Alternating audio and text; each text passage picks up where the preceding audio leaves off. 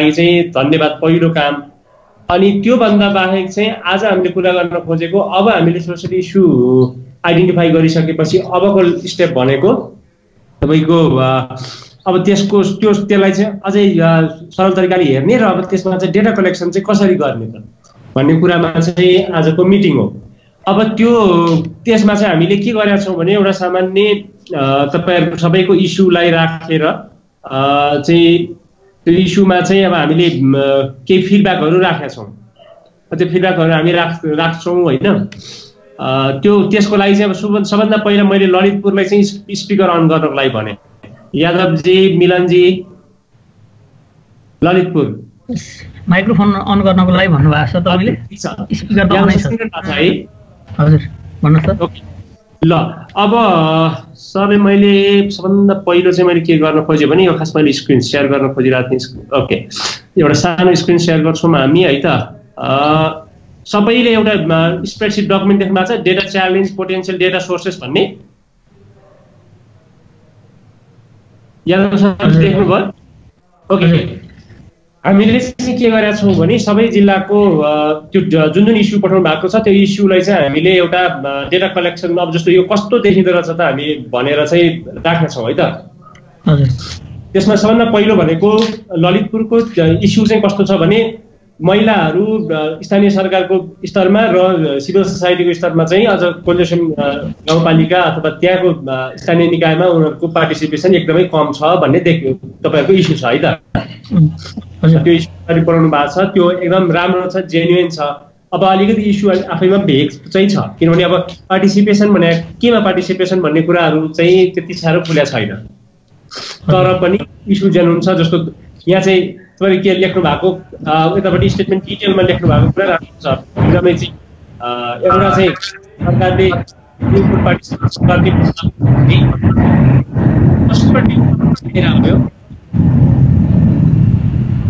अलिकति sound disturb आइरहेको छ। ल एकछिन तपाईले म्युट गरिदिनुस् अनि फेरि म सुरु भनिहाल्छु।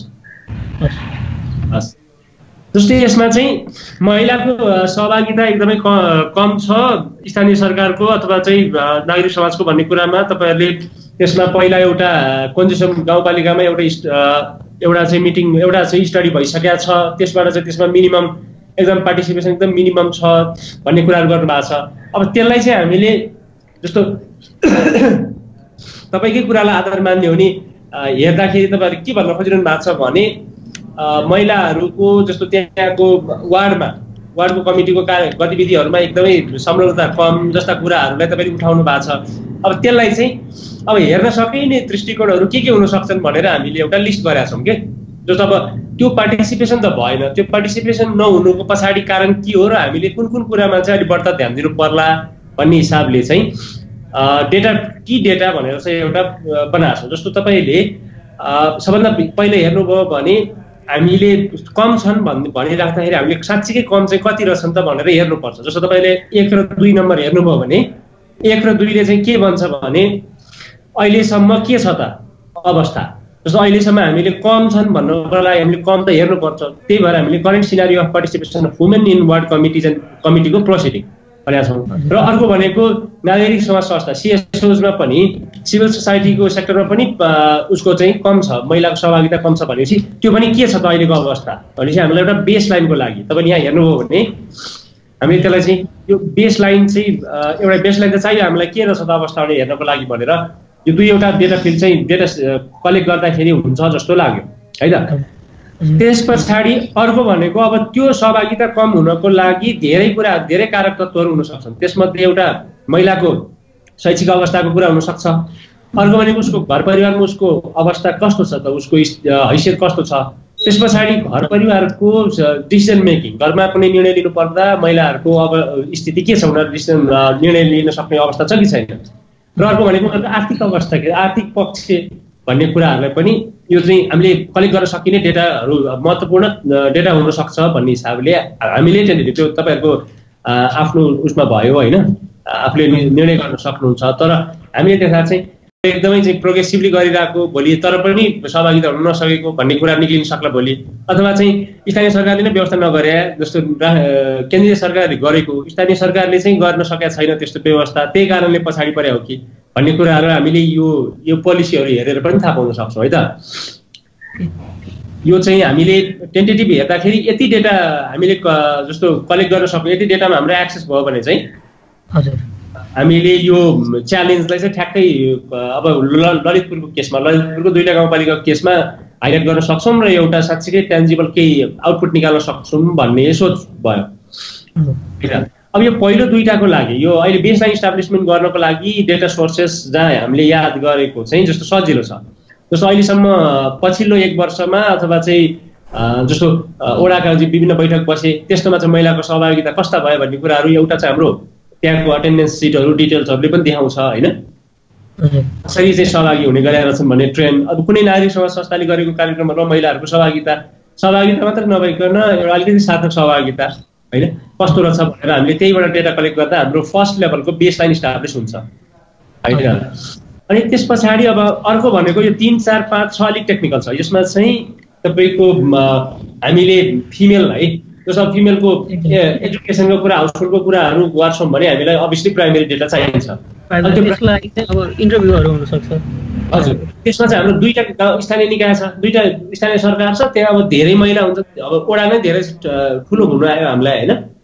त्यो कारणले हामीले यसलाई चाहिँ एउटा पाइलटको रूपमा सुरु गर्नुहोस् भए कतै टेस्ट गर्न सक्छौँ कि एउटा 2टा वडामा भन्ने त्यो चाहिँ रियालिस्टिक सबैमा गर्दा त जस्तो कि 7 वडा छ यता बागमतीमा, उता कुञ्जसम्ममा चाहिँ 5 वडा छ। त्यो अब अलिकति धेरै भोल्युममै अब पर्सनल्ली गएर भेटेर चाहिँ सम्भावना कम हुनसक्छ। त्यस कारणले सर्टेन ठाउँमा जस्तो कि एकतिरको भट्टे डाँडा हुनसक्छ अथवा एकतिरको 2टा वडा अर्कोतिरको 2टा वडा त्यसरी गर्न सकिन्छ कि भन्ने सोचका साथ चाहिँ यो प्लानिङ गरेको छ। त्यही त हामीले त्यो भने त हेरौँ नि, pilot survey in a ward primary data भनेर राखेको छौँ नि। जस्तो एउटा 2टा वार्डमा हामीले यो पाइलट गरेर चाहिँ एउटा आइडिया चाहिँ बन्छ हजुर हैन। अब त्यो पाइलट गर्दाखेरि चाहिँ सामान्यतया कस्तो गर्नु पर्ला भने अब सामान्यतया यस्तो ओडाको कम बैठकहरू बस्ने नागरिक समाज संस्थाको के अरे कार्यक्रमहरू गइरहेको अलिकति बढ्ता चलपल हुने खालको ओडाहरू समात्यो भने हामीले त्यहाँ पनि जस्तो उनीहरूसँग कुराकानी गरेर धेरै आइडिया निकाल्न सक्छौँ। जस्तो उनीहरूको एजुकेसन कस्तो रहेछ त स्थिति, पार्टिसिपेट गर्ने महिलाहरूको चाहिँ के रहेछ यो स्थिति, पार्टिसिपेट नगर्ने महिलाहरूको के स्थिति रहेछ भने चाहिँ हामीले एउटा टेन्टेटिभ माथि बेसलाइन हुन्छ, त्यस पछाडि हाम्रो स्टेटस एउटा देखिन्छ। अनि त्यस पछाडि पछिल्लो 2टा भनेको चाहिँ पोलिसी रिसर्चमा चाहिँ तपाईँको यो जस्तो नेपाल सरकारको विभिन्न पोलिसी पढेर त्यहाँबाट चाहिँ महत्त्वपूर्ण यो सहभागिता, महिला सहभागिताका कुराहरूलाई ल्याएर राख्न सकिन्छ भने त्यसको बेसिसमा, त्यसको अगेन्स्टमा चाहिँ हाम्रो स्थानीय सरकारको चाहिँ के छ त पोलिसी, त्यो पोलिसीलाई हेरेर पनि जस्तो एउटा चाहिँ टप लेभलबाट कस्तो छ त यसमा सपोर्ट अथवा चाहिँ प्रायोरिटी भन्ने कुरा हेऱ्यो भने हामीलाई के एउटा थाहा हुने भने त्यहाँको एउटा वस्तुस्थितिदेखि लिएर सरकारी अथवा नीतिगत रूपमा सरकारी तवरमा यसको तयारी भन्ने कुराहरूमा आउँछ र मलाई जहाँसम्म लाग्छ राम्रो आउटपुट हुन्छ। यो इस्यु जेन्युन छ अनि यो खास इस्यु कन्जेसनको अथवा ललितपुरको मात्र नभएर पुरै देशकै हो यो इस्यु त हैन। अब भोलि यसलाई चाहिँ एउटा डेटा च्यालेन्ज मात्र नभइकन भोलि मजाले एउटा राम्रो केस स्टडी बनाएर अरूको लागि एउटा सन्दर्भ जोड्न सकिन्छ। एकदम राम्रो छ यो। अब सरले यादव सर, मिलन सरले चाहिँ के गर्नु पर्यो भने यसमा जस्तो हामीले देखाएको यो डेटा कलेक्ट गर्यो भने राम्रो हुन्छ भनेर हामीले चाहिँ सुझाव मात्र दिया हो हैन। योभन्दा बाहेक अब हजुरको कुनै योभन्दा यस्तो गर्दा ठिक हुन्छ भन्ने कुनै आइडिया हजुरले इम्प्लिमेन्ट गर्न खोज्नुहुन्छ भने केही प्रब्लम छ, त्यो एकदमै राम्रो हुन्छ झन् हैन। हामी यो सबैलाई सेयर पनि गरिदिन्छौँ यो डकुमेन्ट। अनि फेरि यसलाई चाहिँ इन्टायरली हाम्रो सुझाव मात्र लिनु होला है त। ओके ल अब मैले यादव सर र मिलन सरलाई माइक्रोफोन अफ गरेर बजाङको साथीहरूलाई चाहिँ अन गर्नको लागि भन्ने मैले।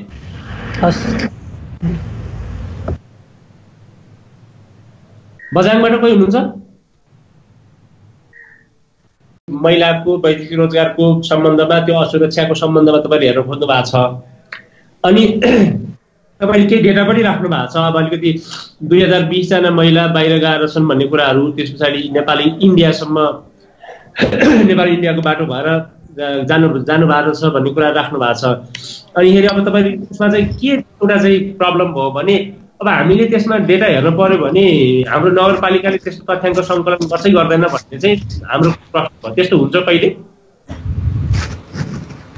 अहिले त हामीले चाहिँ यहाँको लोकल पेपरले चाहिँ यहाँको एउटा ओडाको चाहिँ त्यो न्युजमा लेख्या भएर त्यसलाई नै आधार मानेर चाहिँ हामीले यो इस्यु चाहिँ क्रिएट गरे हो। हजुर, यसलाई इस्यु बनाउँछ सर। अब यसमा नै अब नगरले नै डाटाहरू कलेक्सन नै गर्ला भन्न चाहिँ अहिले नै सक्ने अवस्था छैन सर। हजुर त्यही त, किनभने हाम्रो पनि त्यही लाग्यो जस्तो वैदेशिक रोजगार विभागले त्यो श्रम इजाजत दिने बेलामा यताउता गर्ने बेलामा त्यो एउटा होला होइन, त्यहाँ एउटा डेटा हुन्छ, त्यो हाम्रो नगरपालिकाको कन्ट्रोलमा हुन्न र भोलि हामीले तुरुन्तै डेटा कलेक्सन गरौँ न त भन्ने अवस्थामा पनि हाम्रो एक्सेस नहुनसक्छ त्यहाँ है। हजुर सर। इस्यु चाहिँ एकदमै जेन्युन त्यो मानेछौँ हामीले, यो हेर्नै पर्ने इस्यु छ, तर पनि हाम्रो एक्सेसको हिसाबले र भोलि यो कुरा चाहिँ सर्वे गर्दा पनि थाहा नहुने हो। जस्तो अब असुरक्षा भनेका छौँ, अब हामी कुनै परिवारमा गएर तपाईँको महिला अथवा कोही छोरी बुहारी जानुभएको छ असुरक्षित हुनुहुन्छ र सोध्न नि मिलेन फेरि हो कि होइन? हजुर हजुर हजुर सर। अलिकति कता कता हाम्रो अहिले तत्कालको लागि चाहिँ डेटा च्यालेन्जलाई यो इस्यु अलिकति हुन्न कि जस्तो लागेको छ हामीलाई होइन? हजुर सर। तर अब यही विषयलाई उठान गर्नको लागि जस्तो अब नगरपालिकाले कुनै त्यस्तो तयारी गरिरहेछ भने र अब नगरपालिकाको तौरबाट कुनै त्यस्तो रिसर्च हुन्छ भने भविष्यमा त्यस्तो रिसर्च चाहिँ गर्नै पर्छ यो होइन? जस्तो अब नगरपालिकाले दिएर जाने, अब यहाँ चाहिँ विदेशिएका महिलाको तथ्याङ्क दिने आफ्नो गाउँबाट होइन, त्यस पछाडि रोजगारबाट त साँच्चै कि श्रम इजाजत दिएर सेफ ठाउँमा काम गर्न गएका कति छन् भनेपछि हाम्रो इलिगल्ली कसरी गइरहेछ भन्ने कुरा एउटा ट्रेन्ड त त्यहीँबाट देखिन्छ। तर अब हामी प्रोभाइडेड अहिले हाम्रो डेडलाइन अथवा अहिले हाम्रो स्कोपभित्र यो चाहिँ ठ्याक्क नअट्ला जस्तो लाग्यो। र अब सर चाहिँ अलिकति इस्युलाई चाहिँ एकचोटि थिङ्क गर्ने हो कि भन्ने चाहिँ हाम्रो सुझाव के भन्नुहुन्छ? हुन्छ सर। अब यो एकदमै हो सर, यो नेसनल इस्यु चाहिँ हो, यो नेसनल इस्यु नै छ। तर यसमा अब नगरपालिकाले नै अब अहिले नै रिसर्च गर्ने सर्वे गर्ने यस्तो चाहिँ अहिले नगरपालिकाले कुनै एक्सन प्लान बनाएको छैन। त्यही भएर अब हामीलाई पनि अब इस्यु जस्तो लागेर यसलाई चाहिँ लियौँ इस्युमा। त्यस पछाडि यो अरू यससँग रिलेभेन्ट डाटाहरू चाहिँ हामीले पनि पाइरहेका छैनौँ अहिले त्यस्तो सोर्सहरू चाहिँ। त्यसले गर्दाखेरि चाहिँ अब हजुर यसले चाहिँ अहिले नै अप्ठ्यारो पारिसक्यो, पछि झनै अप्ठ्यारो नै पार्छ सर। बरु त्योभन्दा अब कुनै यस्तो अलिकति जल्दो बल्दो इस्यु तपाईँले देख्नु भएको छ भने कुनै अर्को इस्यु छ तपाईँले अहिले यसो टेन्टेटिभ माइन्डमा भएको यो चाहिँ हाम्रो हजुर सर, त्यो एकवटा इस्यु चाहिँ हामीले यहाँ टिपेर पनि राखेका छौँ। जस्तो कस्तो होला सर आइडिया सेट गर्दा? जस्तो चाहिँ अहिलेको अब एउटा भनेको चाहिँ त्यही विद्यालयहरूलाई नै इस्यु बनाएको छौँ हामीले चाहिँ। अब सेकेन्डरी लेभलका विद्यार्थीहरू चाहिँ अब रेगुलर रूपमा एटेन्ड पनि भइरहेका हुन्छन् क्लासमा, तर त्यो उहाँहरूको प्रोग्रेस चाहिँ राम्रोसँग आइरहेका छैन। हजुर त्यसलाई नै एउटा इस्यु बनाउन मिल्ला कि भनेर त्यो पनि एउटा टिपेर चाहिँ राखेका छौँ। क्वालिटी अफ एजुकेसनको हजुर हजुर क्वालिटी अफ एजुकेसन। जस्तो तपाईँले भन्नु खोज्नु भएको चाहिँ स्कुल पनि जान्छन् विद्यार्थी पढ्छन् तर पास राम्रो हुँदैन। हजुर पढाइ पनि राखेका छन्, विद्यार्थीहरू पढि पनि राखेका छन्, तर त्यो रिजल्ट चाहिँ राम्रो आइरहेको छैन। एकदमै एकदमै ठिक हो सर। जस्तो एउटा यो चाहिँ हुन्छ यो आफैमा एकदमै महत्त्वपूर्ण, धेरैले पनि यसलाई सिको गर्न सक्ने विषय हो होइन? अनि जस्तो यसमा हामीले हेर्छौँ जस्तो विद्यार्थी पास भएको छैनन् भन्ने कुरा, अब त्यो हामीलाई त्यो अगेन फेरि पाइलट मोडलमै जानुपर्छ त्यो पनि कि सबै भएन। एउटा अर्को एउटा ठ्याक्क आइहालेको आइडिया चाहिँ जस्तो अब हामीले अहिले पूर्वाधारको कुरा अथवा चाहिँ तपाईँको प्रविधिको कुरा गरिरहेछौँ होइन? हजुर सर। जस्तो विद्यार्थीहरूको कम्प्युटर एजुकेसन के छ, त्यसको कम्प्युटरको पूर्वाधार स्कुलमा कस्तो छ, त्यस पछाडि उनीहरूले कसरी हेरिरहेछन् अनि उत्तीर्ण कसरी भइरहेछन् भन्ने कुराहरू कतै लिङ्क गरेर हेर्न सकिन्छ? त्यो सकिन्छ सर। जस्तो कम्प्युटर पढाइ त हुन्छ आजकल स्कुलमा होइन? हजुर हुन्छ। अब त्यसलाई चाहिँ अब हेर्नु चाहिँ एकचोटि बसेर छलफल चाहिँ गर्नुपर्छ। तर जस्तो हामीले एजुकेसन एज ठुलो हेर्दाखेरि जस्तो उत्तीर्ण यति भए भन्दै गर्दा हाम्रो क्वालिटीको कुरा जस्तो हामीले विद्यालयमा विद्यार्थी र शिक्षक अनुपातको कुराहरू त हेरौँला, तर त्यसले अब हामीलाई ठ्याक्कै एउटा हेल्पिङ एउटा ऊ चाहिँ दिँदैन आइडिया होइन? हजुर सर। त्यो भएको चाहिँ एउटा जस्तो कम्प्युटर एजुकेसन अथवा टेक्निकल एजुकेसनमा। हजुर अब अहिले बजारकोमा उहाँको कनेक्सनको प्रब्लम भइरहेको भन्नुहुन्थ्यो अघि। सो अब हामी एकचोटि कैलालीकोमा हेर्छौँ अनि कैलालीकोमा हेरिसकेपछि चाहिँ अनि त्यस पछाडि उता अरू बाँकी रहेको साथीहरूलाई आउँछौँ है त? ठिक छ ओके। सुरुमा कैलालीको एकदमै मनिष सरले म्युट तपाईँले म्युट गर्नु पर्ला।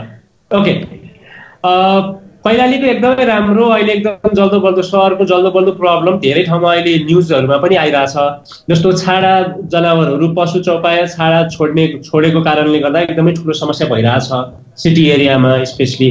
अस्ति कति अरू विभिन्न नगरपालिकाको के नगरपालिकामा त्यस्ता कुराहरू देखियो, कति ठाउँमा भइरहेछ। अनि उहाँले चाहिँ यसलाई इस्यु भन्नुभएको छ कैलाली, एकदमै जेन्युन इस्यु लागेको छ हामीलाई पनि यो। अब यो इस्युमा चाहिँ उहाँले स्टेटमेन्ट चाहिँ एकदमै क्लियरली के राख्नु भएको छ भने धनगढी उपमहानगरपालिकाले 1000 भन्दा बढी चौपायाहरू छोडेको छ बाटो, त्यो उपमहानगरपालिकाको बाटोमा 1000 भन्दा बढी क्षेत्रविधि चौपाया थिए, त्यो मध्ये 1000वटा चौपायालाई उसले लगेर राखि पनि सकेको छ। त्यो हुँदै पनि त्यहाँ सिटीमा चाहिँ त्यस्ता छाडा चौपायाहरू बढाइ छन् भन्ने कुरा। अनि हेरी त्यसको चाहिँ कस्तो रहेछ भने उहाँले त्यसमा अरू स्टेटमेन्ट गर्दाखेरि त्यो एउटा बालीलाली नाश गर्ने र अर्को भएको सडकमा दुर्घटना बढाउने एउटा ठुलो कारक तत्त्वको रूपमा त्यहाँ चाहिँ छाडा चौपायाहरू छन् भन्ने उहाँहरूको रहेछ। त्यो कारणले अब उहाँहरूको सरस्वती अघिको चाहिँ हामीले एउटा टेन्टेटिभ स्ट्रक्चर बुझिसक्यौँ। सो अब फटाफट जानु पर्दा चाहिँ जस्तो सबभन्दा हामीले देखेको अलिक के गर्दा ठिक होला डेटाको रूपमा भन्दाखेरि एउटा भनेको यदि त्यो चौपायाले गर्दा दुर्घटनाहरू भइरहेछ भने त्यो दुर्घटनाको स्थिति के छ अहिलेसम्मको ट्रेन्ड, त्यो ट्रेन्ड चाहिँ हामीले हेर्नुपर्छ। जस्तो सडकमा दुर्घटना हुन्छ, त्यो दुर्घटनामध्ये कति चाहिँ त्यस्ता गाई बस्तुमा ठोकिएर त्यस पछाडि गोरु उसमा ठोकिएर भइरहेको हुन्छन्, कस्तो के छ त्यसको स्थिति। जस्तो अब त्यसमा यदि कोही जस्तो सवारी साधनमा क्षति भयो, सवारी साधन क्षति भएको विवरण हेर्न सकिन्छ। अनिखेरि कसैको अब ज्यान गएको भए अथवा कसैको अङ्गभङ्ग भएको भए, कोही घाइते भएको भए, त्यस्ता कुराहरू राख्न सकिन्छ। त्यो बाहेक चौपाया आफै पनि कति मरेका छन्, त्यसको के हुन्छ भन्ने कुराहरू पनि हामीले त्यो गर्न सक्छौँ। त्यो डेटा अब जहाँसम्म लाग्छ ट्राफिक प्रहरी कार्यालयसँग अथवा प्रहरी कार्यालयहरूसँग हुन्छ त्यो, होइन। एउटा त्यो महत्त्वपूर्ण डेटा भयो। अर्को भनेको चाहिँ हामीले देखेको चाहिँ जस्तो त्यो साँच्चीकै समस्या हो हामीलाई थाहा छ, तर त्यसको अरू पक्ष छ। जस्तो त्यस्ता चौपायाले किसानको घरमा छिरेर बालीनाली नाश गर्ने, उनीहरूको सुकाएको अन्न खाइदिने त्यस्तो कुनै केस छ कि? त्यस्तोमा चाहिँ अलि सहरी क्षेत्रको छेउछाउ बस्ने उसमा चाहिँ जहाँ चाहिँ त्यस्तो प्रकोप छ, त्यस्तो जनावरहरूले क्षति पुर्याउने गरेको, अब कुनै ठाउँमा तरकारी बजारमा छिरेर उसले उपद्रव मचाइरहेको त्यस्तो कुनै केसेस छ भने पनि त्यस्तो चाहिँ केही व्यक्तिहरूसँग सोधेर, कुनै फार्मरहरूसँग सोधेर पनि एउटा सानो आफ्नो यो इस्युलाई चाहिँ जस्टिफाई गर्नको लागि त्यो पनि खोज्न सकिन्छ है। त्यस पछाडि जस्तो अघि मैले भनिहालेँ, जस्तो क्याटल आफै पनि जस्तो त्यहाँ के हुन्छ त उसको अवस्था, ऊ मऱ्यो भने के हुन्छ, त्यसले अब जस्तो प्रदूषणको कुरा, दुर्गन्धका कुरा, अब त्यसलाई तुरुन्तै लगेर कतै डिस्पोज गर्न सकिने नसकिने कुराहरू पनि महत्त्वपूर्ण भएर आउँछन्। किनभने अब एक्सिडेन्ट मात्रै एउटा चौपायाले हुन सक्ने समस्या होइन कि, रोग व्याधि पनि हो फेरि, होइन। त्यसले विभिन्न प्रकोपहरू जन्माउन सक्छ। जस्तो सहरको सौन्दर्यतामा मात्रै नभइकन स्वच्छतामा पनि त्यसले असर गर्छ, पल्युसनलाई त्यसले गर्छ भन्ने जस्तो अब हाम्रो त्यो डेटा हेर्दाखेरि पनि हामीलाई राम्रो होला जस्तो लागेको छ। र अर्को भनेको कुनै जस्तो उपमहानगरपालिकाले जुन एउटा चौपायाहरूलाई व्यवस्थित गर्ने भनेर एउटा चाहिँ त्यो काउ सेट बनाएर छ, 1000 जति चौपाया अहिले पनि बसिरहेको छन् भन्ने देखिया छ। त्योसँग सम्बन्धित पनि केही जानकारी भयो भने राम्रो हुन्छ, होइन। अब त्यस्ता डेटाहरूमा हामीले जस्तो सर तपाईँले अहिले हेर्दाखेरि पनि देख्नु चाहिँ भएको छ, जस्तो कहाँ हुनसक्छ त्यस्तो डेटा भनेर भनेको छौँ। सो इस्यु एकदमै जेन्युन छ र यसमा हामीले देखिरहेको अर्को के हो भने यो गर्दै गर्दा हामीले यसमा रिसर्च गर्दै डेटा कलेक्सन गर्दै गर्दा एउटा सानो भिडियो स्टोरी बनाउन सक्यो भने पनि यो चाहिँ एकदमै ज्वलन्त हुन्छ, जो अरूले पनि हेर्न सक्ने। र हामीले भोलि जस्तो त्यहाँको टिमले के अरे कैलालीको टिमले चाहिँ एउटा राम्रो रेकमेन्डेसन जस्तो कसरी चाहिँ यसलाई व्यवस्थित गर्न सकिन्छ, यो आँखालाई आउने जनावरलाई कसरी गर्न सकिन्छ, जस्तो अथवा चाहिँ दुर्घटना न्यूनीकरण गर्नको लागि के गर्न सकिन्छ भन्ने एउटा रेकमेन्डेसन लेख्यो भने त्यो जहाँसम्म लाग्छ त्यो भरतपुरलाई पनि, अस्ति भरतपुरमा पनि त्यही इस्यु भइरहेको छ, होइन। भरतपुरलाई पनि त्यसले सहयोग गर्छ अथवा चाहिँ हामीले त्यसलाई प्रमोट गर्न सक्ने ठाउँ धेरै हुन्छ, है त। यसमा के प्रश्न छ कैलालीको? छैन सर, हजुर ओके। सरकारी ग्रुपहरू, युवा क्लबहरूदेखि लिएर हरेक छन्, होइन सर? हजुर। अनि तिनको चाहिँ एक्जिक्युटिभ कमिटीमा चाहिँ के छ, कम्पोजिसन के छ, त्यसको बारेमा एउटा भयो। र अर्को चाहिँ डिसिजन मेकिङ प्रोसिडियर भनेर चाहिँ कस्तो भन्नुहुन्छ भन्दा डिसिजन मेकिङमा चाहिँ त्यो कुनै पनि इभेन्ट अथवा भेला अथवा कुनै पनि कार्यक्रममा चाहिँ निर्णय पारित गर्ने कार्यक्रममा चाहिँ वार्षिक साधारण सभा नै हुनसक्छ, होइन। त्यसमा चाहिँ के हुनसक्छ, उहाँहरूको महिलाहरूको चाहिँ एक्ज्याक्ट सहभागिता, जस्तो कि सामान्य हिसाबले भन्दाखेरि एउटा चाहिँ सार्वजनिक सुनवाई भइरहेछ अथवा सोसियल अडिट भइरहेछ कुनै संस्थाको अथवा कुनै चाहिँ गभर्मेन्टकै भन्दा नि त्यसमा चाहिँ वुमेन्स पार्टिसिपेसन कति छ त, होइन जस्तो मेन्सको कति छ वुमेनको कति छ त्यसको पार्टिसिपेसन मैले हेर्न चाहेँ त्यति हो र अहिले चाहिँ अब दिमागमा धेरै कुराहरू जस्तो कि प्राइमरी डेटा कलेक्सनको कन्सर्न पनि त्यो जेन्युन नै हो जस्तो कि इलेक्टेड रिप्रेजेन्टेटिभहरू जानु भएको छ तर उहाँहरूको कुरा कति सुनवाई भइरहेछ के छ हामीले चाहिँ पर्सनल्ली भेटेर एउटा अथवा दुईवटा वडामा चाहिँ त्यसरी पनि पाइलटिङ गर्न सकिन्छ भन्ने कन्सेप्ट पनि त्यसमा गर्न चाहे त्यो 2-3वटा विषयहरू डाटा कलेक्सनलाई जस्तो कि अब त्यो कतिको चाहिँ ठिक होला अथवा कतिको सहज असहज किनकि एक हिसाबले च्यालेन्ज पनि छ जस्तो लाग्छ किनकि महिला दिदीबहिनीहरूलाई गएर सोध्दै गर्दाखेरि अब अध्यक्षज्यूहरू रिसाउन सक्ने किनकि काम त भोलि त्यहीँबाट हामीले आफैले उहाँहरूकै सहजीकरणलाई काम गर्दैछौँ होइन कतिपयहरू प्राइभेसीका कुराहरू पनि होलान् होइन त्यस कारणले गर्दाखेरि अब यो इस्युमा काम गर्दै गर्दा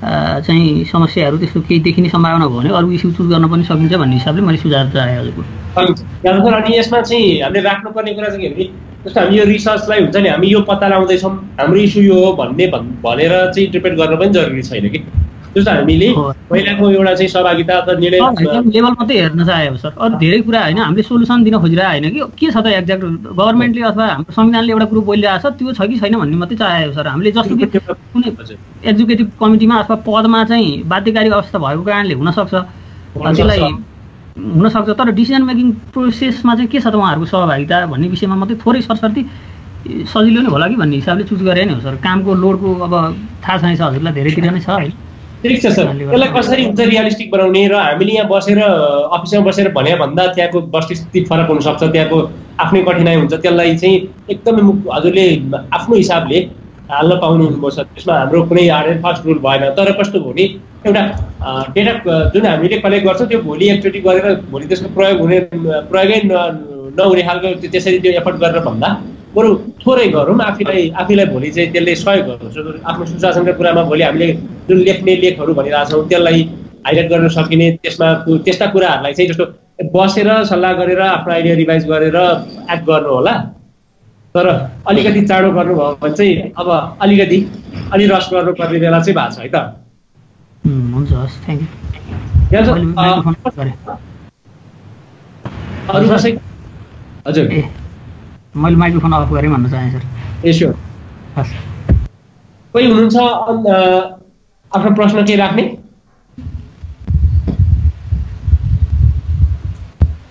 कमल सर के बोल्नु खोज्नुभयो त्यस्तो चाहिँ हजुर छैन अहिले राम्रो भनेको चाहिँ एउटा भिडियो स्टोरी बनाउनु सक्नुभयो भने अझै राम्रो हुन्छ है त एउटा सानो हजुर त्यो सोचे पनि थिएँ हामीले डिस्कसनमा पनि ल्याएको थियो अस्तितिर सुरेश सर हामीहरूले हजुरहरूको अझ त्यो सजेसन भइसकेपछि झन् अब त्यहाँ सशक्त भएर लागिन्छ स्योर ल गजब ओके त्यसपछि सिन्धुपाल्चोक केही छ अन्तिम निर्मल सर केही छैन सर अब सरले दिनुभएको सजेसनलाई म फेरि टिममा छलफल गर्छु हजुर अनि त्यस पछाडि नै सरलाई अरू केही कन्फ्युजन भयो भने म सरहरूसँग कन्ट्याक्टमा आइहाल्छु अलिकति अलि पढ्नु पऱ्यो सर हुन्छ केही अहिले चाहिँ अलिकति यो कामकै प्रेसरले गर्दाखेरि नै हो क्या सर अब विशेष त अब यता यो लिडरसिप ट्रेनिङ पनि हाम्रो बाँकी छ त्यसले गर्दाखेरि त्यो अब सिन्धुपाल्चोकको अवस्था त हजुरलाई थाहा छँदैछ या हाइवेको पुलसम्म बगाउने गरी पानी आउँछ अनि यताउता त्यो ट्रेनिङको लागि कम्युनिकेसन यताउति गर्दाखेरि नै मैले टाइम दिनै सकिरहेको छैन त्यसलाई त्यही त ठिक छ सर यसलाई भनेको धेरै त्यस्तो एफर्ट पनि लाउनु हुँदैन जस्तो अहिले त हामी आइडिया बनाइरहेको छौँ त्यो बेलामा चाहिँ हामीले जतिसक्दो कम समयमा धेरै काम गर्नुपर्ने हो समस्या पऱ्यो भने चाहिँ खबर गरिहाल्ने कि सबै जस्तो सिन्धुपाल्चोकको सपोर्टको मामलामा चाहिँ खोजाइ कमाउनु ठाउँ हो कि हजुर हुन्छ सर त्यस्तो भएपछि हामी एकचोटि चट्ट देखा परेर उ गरौँ त्यसै